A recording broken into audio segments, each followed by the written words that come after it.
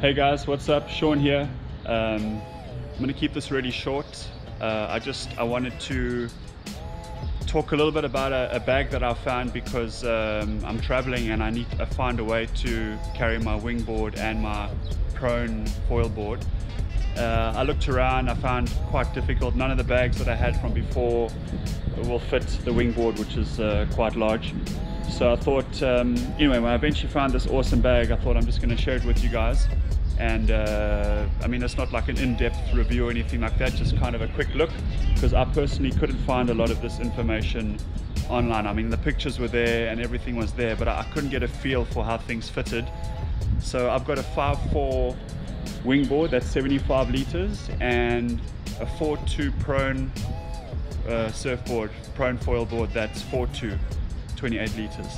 So let's have a look here. This is the Manera, they call this the 747. It's a bit difficult to read, but the size 175 by 30 by 54.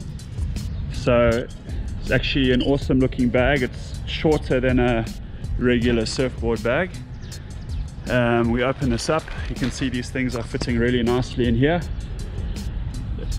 It's the Rocket Surf 4.2.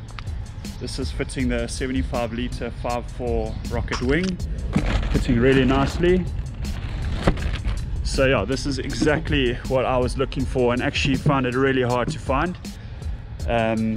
So yeah, a bit of extra space here as well, just to protect everything with some towels and maybe even wrap front wings and masts and stuff. I don't know if I'm going to be able to fit that in here, but yeah, overall a really nice bag.